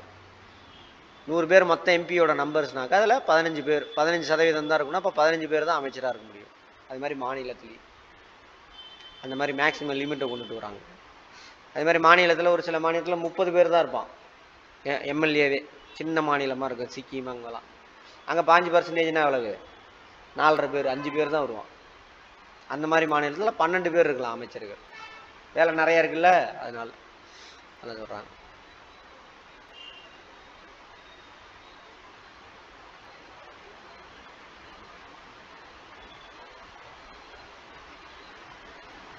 எட்டாவது அட்டவணையில் 3 மொழியை சேர்க்குறாங்க.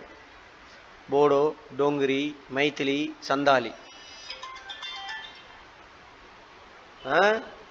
இதெல்லாம் அங்கே வட இந்தியாவில் இருக்கக்கூடிய அந்த வட்டார மொழிகள் அதெல்லாம் சேர்க்குறாங்க. அப்போது இப்போ தான் அது 22 மொழிகள். எப்போ? 2003.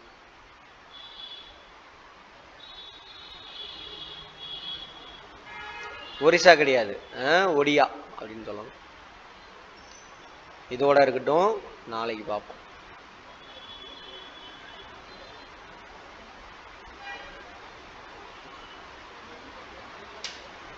என்னென்ன பார்த்தோம்? முக்கியமான பாட்டெல்லாம் பார்த்தோம், அட்டவணைகள் பார்த்தோம், அப்புறம் திருத்தங்கள், சட்ட திருத்தங்கள். இன்னும் அதுக்கப்புறம் அப்டேட் பண்ணலை, இன்னும் இருக்குது. ஜிஎஸ்டி சட்ட திருத்தம் இருக்குது, இந்த மாதிரி நிறையா இருக்குது. அந்த 10% இடஒதுக்கீடுக்கான சட்ட திருத்தம், பொருளாதார ரீதியாக பின்தங்கிய மக்கள் இருக்காங்களா அவங்களுக்கு இதெல்லாம். ரைட், பார்க்கலாம். அடுத்த கிளாஸில் பார்ப்போம்.